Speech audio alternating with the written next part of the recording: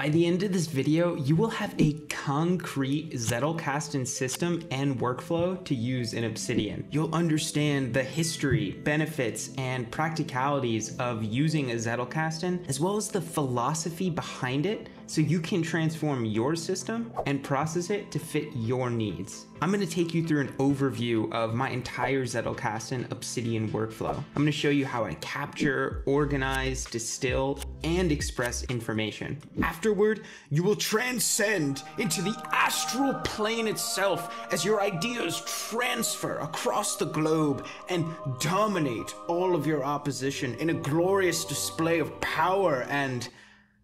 Okay, I might have gone a little carried away there. Before we talk about the modern day Zettelkasten, it's important to understand the history because it can give us insight into how we use the Zettelkasten today.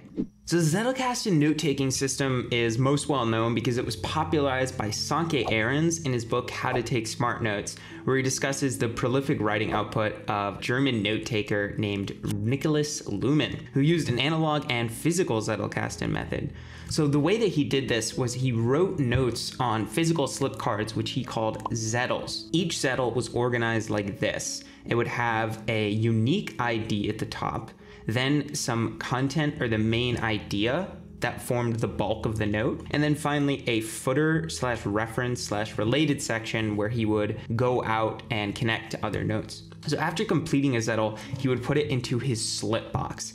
Instead of organizing his slip box through a rigid folder structure, Luhman gave each of his Zettels a unique ID, which he wrote at the top. Then he would connect them together in one of two ways. Either he would physically put them together in the slip box, or he would reference a physically separate but related note with its identifier at the bottom of the slip that we mentioned up here. When he organized physically, he would start with a higher order concept or topic, something very broad, and then slowly add Zettels in a chain by adding new letters and numbers in front of them. So he might start with a higher order note on the history of bonsai trees with an 11 at the top, and then his next note, if related, would be titled 11A. 11B might be related to 11, but not as much to 11A, whereas 11A2 would be related to both 11A and 11. So compounding on this many iterations allowed him to create a hierarchy of Zettels related in a chain like this. As you can see, it just goes down. So many connections. But what if a Zettel connected in the chain physically connected to another node outside the chain? Say 11C10 was connected to 26A3. Then Luhman could reference the unique identifier at the bottom of the note or in the body of the note itself. The unique identifier could be a number, title, time-based, or something else. Luhman would also add in the literature note reference where he got his ideas from at the footer / bottom of the note, so he could always trace back his steps and find the original source. These two organizational methods allowed Luhman to break through the folder-based rigid structure so many people still take notes like today. Instead, he could connect related concepts across disciplines. And he might connect an idea from evolutionary biology to one on the history of Asian trade across the Silk Roads. It's no wonder he was so prolific. Each day he could just walk into his office next to his slip box and ask the simple question, "What should I write today, Zettelkasten?" Just to be clear, he didn't literally stand in front of his Zettelkasten and say that. That would be weird. Very weird. His slip cards naturally clumped together to form writing topics, but also connected in strange, insightful ways that could lead to questions of inquiry coming up naturally, rather than being forced from the get-go. And because each slip card had a reference back to the original source on the back, he could always cite his resources when the writing came. Add it all up, this made Nikolaus Luhman one of the most prolific writers of his time, publishing works ranging from law, economy, politics, art, religion, ecology, mass media, and love. But his most incredible skill was his ability to instill imposter syndrome in the minds of everyone who was exposed to him. Just talking about him makes me feel insecure about my own note-taking methods. Joke's on Luhman though, because in the modern era, we have power unlike he could ever imagine with digital note-taking tools. These tools like Obsidian, Roam Research, LogSeq, and more make the linking nature of the Zettelkasten easier than ever before. A super brief history of Zettelkasten before Luhman. Despite Luhman being the face of the Zettelkasten method of note-taking, it actually has a much broader history than just from him. In his article, The Two Definitions of Zettelkasten, Chris Aldrich discusses the deep history and knowledge often just swept under the rug by the plethora of YouTubers and bloggers, definitely not including me, discussing how to use one. Since antiquity, writers, scientists, and other creatives have used commonplace books, which are notebooks that typically hold quotes, thoughts, and ideas in books that resonate with their authors. This practice is closely related to the keeping of florilegiums in Christian settings, which were collections of literary extracts.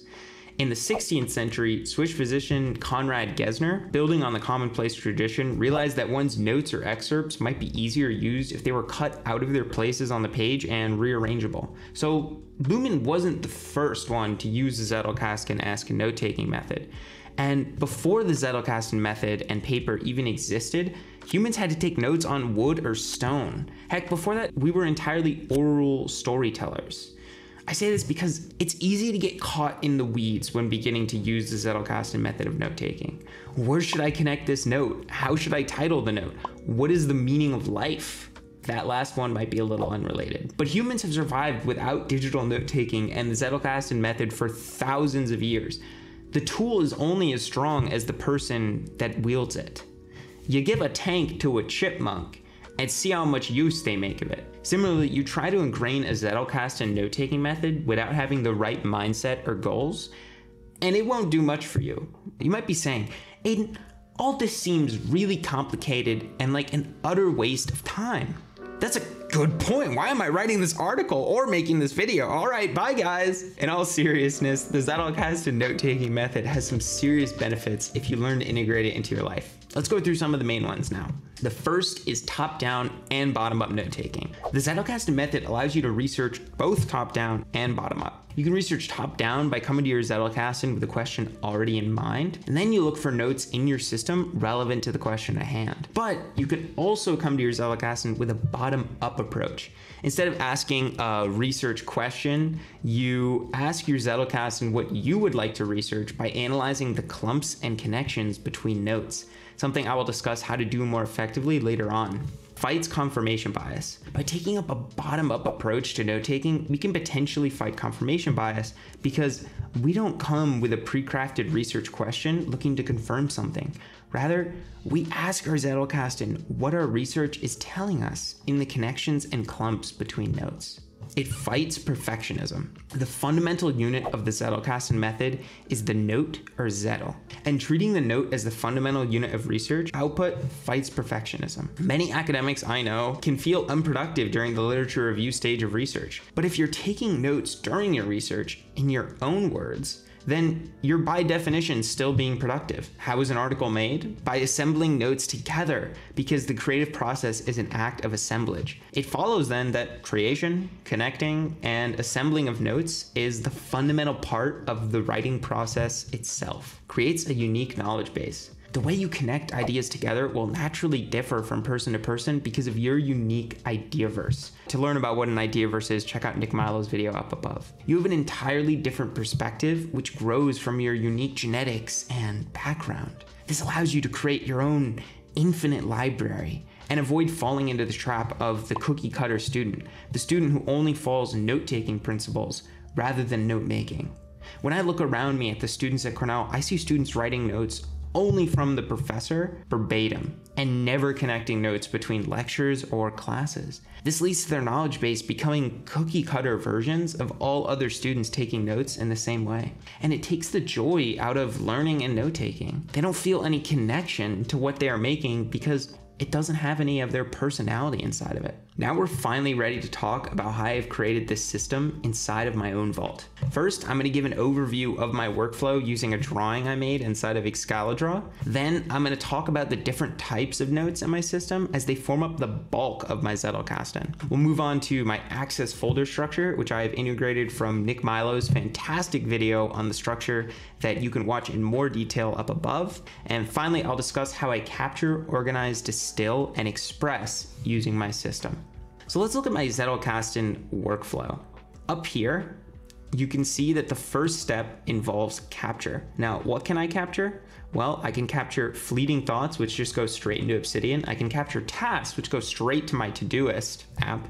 Voice memos, I use otter.ai. It's a really nice voice transcription service that you can use free and get most of the benefits from because you have totally audio hours to use. I also capture thoughts in my first brain. That's right, not everything needs to go into your second brain. Some things can just stay in your first brain. In fact, a lot of things can stay in your first brain. I captured calendar items in my Google Calendar. And finally, I capture content ideas in Notion, where I have a whole Notion template from Thomas Frank that I use for creating content. Now for journaling, I capture things in my Obsidian daily notes, where then those daily notes get turned into weekly reviews, monthly reviews, and yearly reviews. Well, I'll go over those daily notes and reflect on my life pretty much. I have a whole video up above about how I do daily, weekly, monthly, and yearly reviews, which you can watch up above. And then obviously the bulk of my capture is highlights.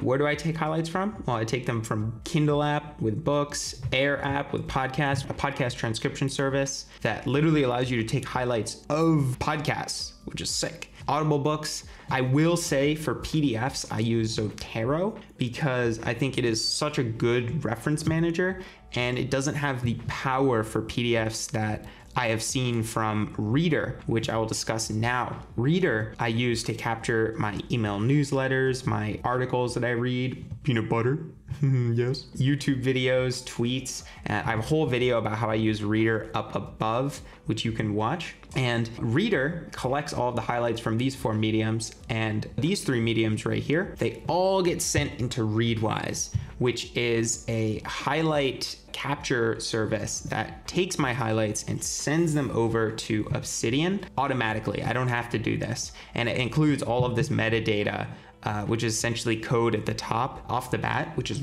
really, really great. And I use Readwise official plugin in Obsidian to get that sync to work. And then the Obsidian citations plugin I use for Zotero. Oh, lastly, I also capture things into my Google Drive cloud storage, things like files that I need to share with others. Obsidian is not a great app to share files with others. It is a great app to share ideas with others and come up with ideas, not to share files. And then I get to the organize step. Now the organize step, I use the access folder structure, which once again, I said Nick Milo has a fantastic video on that. I'll explain it really briefly, but his video is much more in depth. So I have these folders for that. The calendar organizes all of my weekly reviews, monthly reviews, yearly reviews, daily notes. And the reason I have a line here and the calendar goes all the way up back to the Google Calendar and then lifestyle design. Lifestyle design is the art of making the best average day for you. And by going through these reviews in my calendar, I can see from my reviews, what activities do I enjoy doing the most? What things spark energy and curiosity in my day? What things do I hate doing? What goals am I pursuing? What things do I want to pre-schedule into my Google Calendar going off of my reviews that I think will create good days for my future self? And you can watch more of how lifestyle design works in the video I mentioned earlier about journaling. So then what happens to all these notes or ideas inside of these folders? Well, that's where the Distill process comes in. And this is where the different types of notes in my Zettelkasten come into play. I'll explain what they are more in depth later, right after this workflow actually. But broadly, they come in as fleeting notes or literature notes, which then get turned into atomic notes / Zettels, which then get turned into evergreen notes / permanent notes, which then finally get turned into my maps of content. And all of these notes combine in awesome ways to form my expression, which is on my YouTube channel, my digital garden, which is a published version of my Obsidian vault that you can check out in the description down below. You should explore that. It's a doozy. I made it. my newsletter, Aiden's Infinite Play, and then finally my podcast, Personal Knowledge Management with Aiden Halfont. It doesn't literally get turned into my podcast. It just gets turned into the questions and the answers that I might ask inside of my podcast. So now that we know my workflow, let me just zoom out so you can see it from a broad view. Isn't that so cool? This is with the Excalidraw plugin, by the way. It is a sick plugin that lets you create movable drawings. With all this content being created inside of the personal knowledge community, especially about Zettelkasten, it can be really confusing on what the different notes in your system should be labeled. So I'll try my best to define the main note types I've heard and how they integrate into my Zettelkasten workflow so it's not confusing. So first we have fleeting notes, which are just passing thoughts that you have throughout your day. They're usually 1 or 2 sentences long and exist only to remind you of an idea. I usually write them down, as you saw in my workflow, on my daily note, but if I don't process them within 2 days of creation, I'll probably forget what they mean. Then we have literature notes. These are your notes from various pieces of information you consume, like podcasts, academic papers, books, etc. These are the highlights that come in from Readwise sources folder that await to be summarized and processed into other types of notes. Then we have atomic notes and Zettels, the bedrock of my Zettelkasten. These are the notes you create from your literature notes. And the reason I had to say atomic notes and Zettels is because I've heard them said both ways all the time in the PCAM community. I think Zettels is a little bit more specific to Zettelkasten, but I'm not certain, whereas atomic notes is more just broad to all of PCAM. But the essential thing is that these notes are written in your own words and contain references back to the original literature note if they have one. In addition, they're so atomic in their idea that they make sense even out of context of the literature notes from which they come. So this doesn't mean they're the only idea, but rather that there is a single focal point idea with background supporting ideas and evidence. And this decontextualized nature is what allows you to connect them to other notes in your system because they can make sense in other notes. Finally, we have permanent notes and evergreen notes. These are evolved atomic notes and Zettels, which you've gone back to, fleshed out, and heavily connected to other parts of your system. I think permanent notes is the more Zettelkasten term, but evergreen notes is the one I hear spread a lot more outside of the community. They're kind of the same thing. They're the most valuable notes in your system by far. Enough time has passed for them to benefit from the Lindy effect, an effect that states the future life expectancy of something is directly proportionate to how long it's already been around. So for example, a book which has been out for 5 decades can be expected to be around for another 5 decades. In our case, a note that has been in your system for a long time is more likely to be fleshed out, true, and serve as a foundational part of your thinking. Finally, we have maps of content, which are a summation of a bunch of other notes. They could be Zettels, they could be atomic note, well, those are the same thing. They could be fleeting notes even. They could be evergreen notes, permanent notes. And they act as navigation centers and guiding posts to all other notes inside of them. They're the most important and useful notes in your system. I have an entire video where I describe in depth my process for creating them, which you can check out up above. So setting up the access folder structure. Now that we know what the different types of notes are, where are they stored inside of my Obsidian vault? I'm gonna preface this beforehand saying this folder structure might not work for you. You will almost certainly find things that you want to change over time, which is completely absurd. What the hell is wrong with you? How could you even consider my system isn't the best ever created? I encourage you to find things that you differ on and implement them. Share what you figure out in the comments. I would love to read them. If you're reading this online, I would suggest you watch this section in the YouTube video up above instead of through writing, as it's way easier to show through video format. If you're already watching on video, hello. The folder system I'm using is not original. As I've said previously, it's out of inspiration from Obsidian community member Nick Milo's Access Obsidian framework. Highly recommend you check out his original video. I'm gonna quickly summarize what each folder is for. If I open up my folder over here, you can see that I have the Access folder set up, and broadly, the encounter folder up here helps me develop passing thoughts and growing ideas because it contains all of my newly created, likely fleeting notes. As you can see, there are a lot of them. Atlas helps me gather, develop, and navigate ideas. It contains my maps of content, dashboard, overviews, logs, and data scopes. As you can see right here, boom, all my maps of content. A calendar helps me log, track, and review what matters to me. It contains my time-based information like daily notes, meetings, plans, reviews, and journals. So as you can see here, my goodness, all my reviews, daily, monthly, weekly, yearly. Don't have any meetings I'm in, thankfully. And cards, nope, it's not for poker. It is the main part of my Zettelkasten. It helps me build and connect my ideas because it contains all of my ideas, insights, people notes, concept notes, and quotes. So if I open this up, people folder, quotes folder, and oh my God, this is where all of my notes are. So that's probably my biggest folder. And then we have extras, which helps me keep my support material handy. It contains attachments, graphics, images, manuals, and templates. Boom. Sources helps me build my external library of ideas. It contains my literature notes on articles, books, podcasts, research papers, courses, talks, everything. Yeah, so as you can see, it has my paper, my videos, Readwise with podcasts, tweets, books, and articles. It's got all my sources. And then finally, Spaces, which helps me keep track of my most important areas of, that's a lot of life.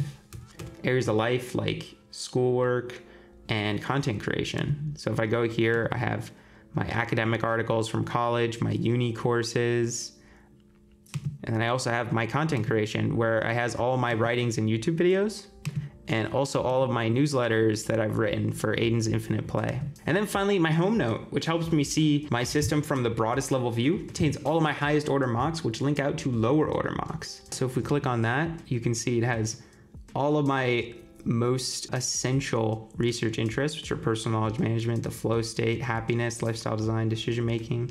That has my motivation station, 12 favorite questions, inspiration machine, my main sense making. This is where I can make sense of the notes that I have created, like the encounter box. It takes very recently made notes, as you can see, days alive, my fleeting notes, and provides a place for me to look at them. And then we have my main research interests, like flow state. This is a whole mock about the flow state, which I highly recommend you check out on my published site. So now I know the types of notes and my folder system for organizing them. What does this workflow look like on the day-to-day? Let me take you through how I capture, distill, organize, and express my notes. So the first step is capture. Capturing is the process by which I take information from outside information mediums and combine it with my own thinking to create fleeting notes and literature notes. You see all the mediums I do this in through the Excalidraw that I had shown earlier. But how do I know what to capture? I've discussed this in lots of my other videos and content, but I'm gonna roughly summarize my main tips here. The number one rule is to capture what resonates. If it makes your heart beat faster, your pupils dilate, that is a good sign. Next is to capture what confuses you. If it's surprising, it's probably important. Next is to find a capture toolkit. This is a set of information consumption mediums you stick to because you know they give you the highest quality of information. So my capture toolkit, for instance, is mostly books, articles, and podcast conversations. Everything else I don't capture from as much. I would like to get more into academic articles, but I don't really capture that much from Twitter, from Instagram,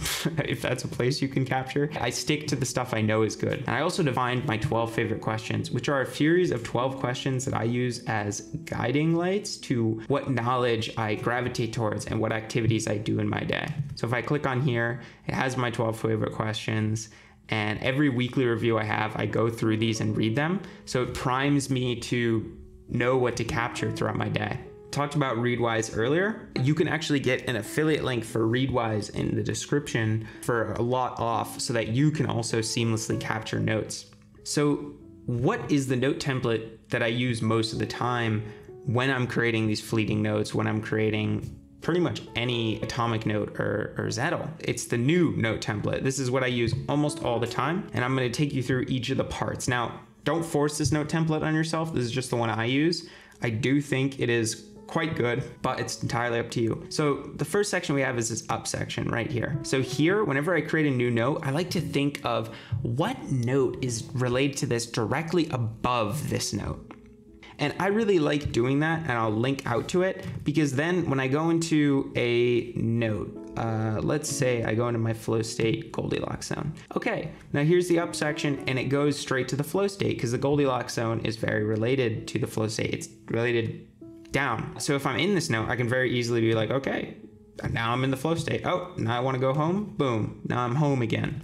And that lets me navigate my vault very easily. Now, I'm going to explain the tags later, but then I have the title, just takes the title of the actual note. I have the body of the note right here, which is, this is where I'll write what it is I want to write. And the reason I have this little code block right here is this is actually code where if I press Alt F, probably put my mouse cursor here. So my mouse cursor is here, I press Alt F, and my mouse cursor now moves to where the tp.file cursor is. So that's really helpful because when I'm in the note, I can write anywhere I want. I can do the up thing. And then as soon as I begin wanting to write the content of the note, boom, now I'm at the content of the note. Then down here, very much in inspiration of Nicholas Luhman's way of creating the Zettels. I have a related section at the bottom, which is where I link out to related notes that I didn't link in the body. And then I also have a resource section down here. And this is where I put any of the sources where I got my information from. Now I might use footers. What's a good example of where I use footers? So these are some atomic note from an academic article that I created. And down here, I have a footer, which goes and links out to the actual resource or study where I got this from. Now, sometimes I will, in the footer, link to the note of the article, and sometimes I will just link to the citation. It really depends on what I think makes more sense for the source. So for instance, if I go up to, let's go to flow state. As you can see, one of my resources was Flow, the Psychology of Optimal Experience, which is a book. Now, I didn't link to the citation for that. I linked instead to the entire book itself because I knew that if I was on a note like this, for one reason or another, I decided it would be better to link to the actual page with a note so I could see the original book instead of just the citation. Because if I just put the citation, I wouldn't be able to go to the actual original page. It's really up to you to decide. But I usually like to use footers instead of just linking inside the body with parentheses because I think it looks so much more aesthetic if the body of the note isn't riddled with links. Unless those links are directly related. If they are only semi-related, I put them right here at the related section so they don't clutter up the note. Finally, I have these tags. What the heck are these tags? Well, I use tags mainly to show the state of a note in my system. So if I go over to my tag taxonomy, you can see all the tags that I use inside of my system.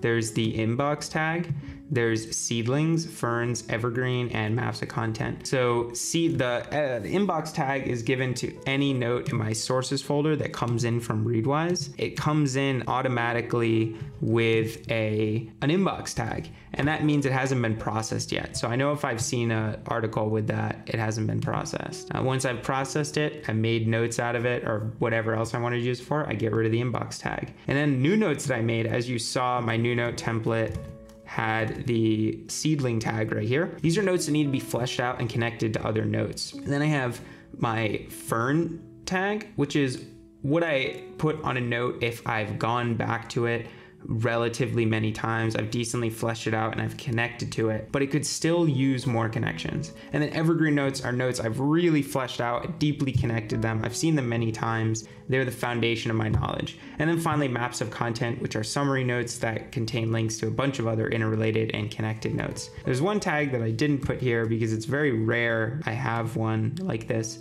and that is my boat tag. As you can see, so this is my boat box for my home. This is a place where all the notes with no links go. So if I make a fleeting note and I literally have so little time, say I make a new note untitled and I'm like, no time, can't connect, then I might literally just write some stuff and then I'll tag it with a boat emoji. Yep, there it is. No time, can't connect. And that way, if I ever want to connect some notes that have absolutely no connections, I can just go into the boat box and it'll pop up here. I'm gonna delete this note. That rarely happens. Now, why do I like putting the state of the note down so much? Well, I love it because it lets me know how much a note is embedded inside of my thinking, because that note, if it's an evergreen note or a fern note, is probably benefited from the Lindy effect and is therefore a foundational part of my knowledge. So now we have distill. Distillation is a process through which I take my fleeting notes and literature notes and distill them down into atomic notes/settles. I usually don't do this at any particular time except when I'm distilling sources down for my newsletter, Aiden's Infinite Play, which is basically a whole newsletter where I share the coolest things I've learned each week, and I also link out to all of my news from the channel. So like the most recent YouTube videos and podcasts, other important things that have happened. So you can check that out if you want to in the description. And I believe you should follow efforts over projects when developing ideas. You can't put a time or a schedule on note making because thinking requires time. Instead, you should use efforts, which are the small actions you take every day or every couple of days to progress towards a goal. And this philosophy has changed my life. It allows me to organize my notes opportunistically instead of having to know exactly where to link right away. Some days I don't create any notes or Zettels at all. Some days I'm particularly inspired and I go on a note-making rampage. Like when I made my entire flow state mock, which I showed earlier, in a single day after reading Flow, The Psychology of Optimal Experience. It was a good book. If you want to learn more about how I take book notes in Obsidian, check out my video up above. Organize. How do I know where to link the atomic notes / Zettels I created up above? Well, going back to Luhman's system, I link mainly in 4 ways. At the top of the note through the up section, in the body of the note, at the bottom of the note in the related section, and then finally under the references section for literature notes where the ideas come from. So to give me insight into how to figure out which notes are related, I personally follow the thinking process of note making by trying to connect my notes with these statements. That reminds me, it's similar because, it's different because, and it's important because. So by just saying that in my head, it often gives me an idea for which note I should connect to what. But I also use a different system, which is something that I first heard from Vicky Zhao and Fei Ling Seng on a Linking Your Thinking workshop video. You can check out the original video up above. And essentially the way it works is there are north, west, south, and east directions that you can link to, which are associative thinking linking strategies. Wow, that was a mouthful. North is where you link to things that the idea comes from. So that's exactly like my up section that I was talking about in my own note. West is where you link to something that's similar to whatever note you have, something that reinforces it. South is where you link to something that this idea can lead to, so it's downstream of the idea. And then east is where you link to something that competes with X, something that's transforming that X into something else. There's a bunch of other questions which you can check right here, and you should watch the original video, but I think that's a really helpful way to also think about how you might be able to link notes in your system using the Zettelkasten. Obsidian makes it super easy to do this because I can use the local graph view and backlinks to see connections, which is why I love Obsidian so much. So just to give you an idea, I can literally go to my happiness mock actually. If I go to my happiness mock, I'll go here and boom, you see all these linked mentioned. This is where this note right here is mentioned. So just going here, I can jump into another note. This one is in my meaning mock, and this note is linked right here as well. And this meaning mock is linked to a whole bunch of other notes, like games of clear the roles in real life, which is also linked to my gamification mock. So as you can see, I'm just hopping around my system with the linked view. So I can link in that way. And this also has the unlinked view, which is kind of insane. Now there's no unlinked mentions here, but sometimes when you go into a note, like I might find some if I go to happiness. There's probably some unlinked mentions there. Wow, this is linked a lot. Oh, is this because I'm already on the unlinked view? Yeah, here's unlinked mentions. So as you can see, there's 194 unlinked mentions of happiness throughout my vault. And if I wanted to, I could just click the link button right here and it would link to it. So that's another way you could find links. And then there's also the local graph view, which I think is way more useful than the big graph view, because the big graph view is terrifying. Local graph view, I have it set up so it shows links away at a depth of 2 connections. So say I was in happiness is a long-term activity of aligning values with action. While I'm here and I'm thinking of where can I link this to, I might go over to the local graph view and careen around these notes. Like, okay, this is linked to action shapes perception. Is that related to emotion and social psychology? Is it related to tilting means allowing a relevant emotion to influence a decision? Is there some way that I can find links connected to this in the local graph view? So that's another way that I do that in Obsidian. So those are the main ways through which notes come back up again and again. And now the more notes a note is linked to in your system, the more likely it's going to come back again later on and come into one of your articles or something you create. And it's important to realize that the older a note is, the more notes it's probably linked to in your system. And therefore when creating and linking new notes, I try and find an older note to embed them in rather than only connecting them to the old note on the new note. And that way I'm more likely to find them again. So for instance, if I create a new note that's really relevant to a mock I already have, and I think it's important, I will link it in the mock as well as link it in the up section of the new note. And that way I'm more likely to see the mock than I am the new note, which means I'm more likely to have that note come up again later on. And over time, as more and more notes coalesce and the level of disorganization becomes painful, I reach a mental squeeze point and I start collecting notes into a mock. As mentioned earlier, mock's a summary note of other notes. I have an entire video describing how I create mocks, which I mentioned earlier. You can check it up above here. And most important mocks get organized in my home note. So I have tons of other mocks outside of my home note. It's just that the home note is supposed to be the broadest level view, so it only has my most important mocks. Finally, we have Express. Ultimately, the main reason for developing a Zettelkasten system is for expression. This is where the Zettelkasten shines. As mentioned earlier, the notes in my Zettelkasten form the foundation of my YouTube videos, email newsletter, Aiden's Infinite Play, and my podcast, Personal Knowledge Management with Aiden Helfand. And that's because the content created is simply an assemblage of notes in my Zettelkasten. Some of my content is literally just the mocks inside of my system talked about. So expression is the last step, but in many ways it's also the easiest step. All the thinking's been done during the capturing, distilling, and organizing step. I just have to package it in a cool way. Not every one of your created notes has to be expressed through a published form of content. You can express simply by conversing with other people in your day. What is the Zettelkasten Transformation? If you implement the workflow and the mindset of the Zettelkasten for at least 2 years, I promise your life will change dramatically. Why 2 years? There's no magical reason. Following through with anything for more than 2 years is bound to show results of some kind, and I doubt you'll be disappointed if you do. You'll start to see ideas as an interconnected network and conversation between different people. A conversation you can join at any place, wherever your interests lie. Over time, everything will start to make sense, as you can see mapped notes, projects, and new ideas forming under the structure of your everyday life. Your mind will change, learning to work symbiotically with your second brain to draw on resources, references, and research far beyond what it can remember on its own. You become more objective and unattached, knowing if an idea doesn't work out, you have a treasure trove of others ready to go. Your Zettelkasten becomes an externalization of your psychology, a mirror reflecting who you think you are, who you want to be, and who you want to become. Because you have a PCAM workflow, every experience becomes an opportunity to learn and grow. People will notice. They'll see you can draw an unusually large body of knowledge at a moment's notice without realizing you never set purposeful time to remember anything. They'll admire the fluidity and interestingness of your ideas without realizing your Zettelkasten makes them come organically. They'll respect your avid expression without realizing it's so much easier when you never have to start from scratch again. And they will see the genuine joy and curiosity you show towards everything in life.